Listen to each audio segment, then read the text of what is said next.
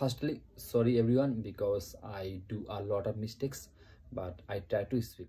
Hello everyone, welcome back to a new video. Hope you all are well and blessed. So it is my first video on spoken English. You all know that I am trying to learn and trying to improve my speaking ability on English. So I am able to write and read English, but it is very important for me to improve my speaking ability on English, and truly I am trying very hard for that improvement.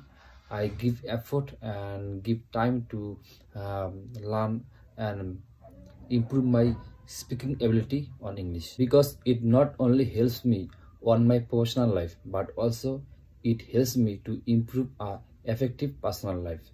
And I am passionate about spoken English, and I know that you all are interested to spoken English because we love to learn new things that improve our lifestyle. But the main problem is regular practice, because we have not that atmosphere where we can easily practice spoken English. That's why I am trying to learn by myself. I try to speak spoken English before the mirror, and now I am trying to make videos, and it is very helpful for me and for all also, because we can trace our mistakes easily in that videos.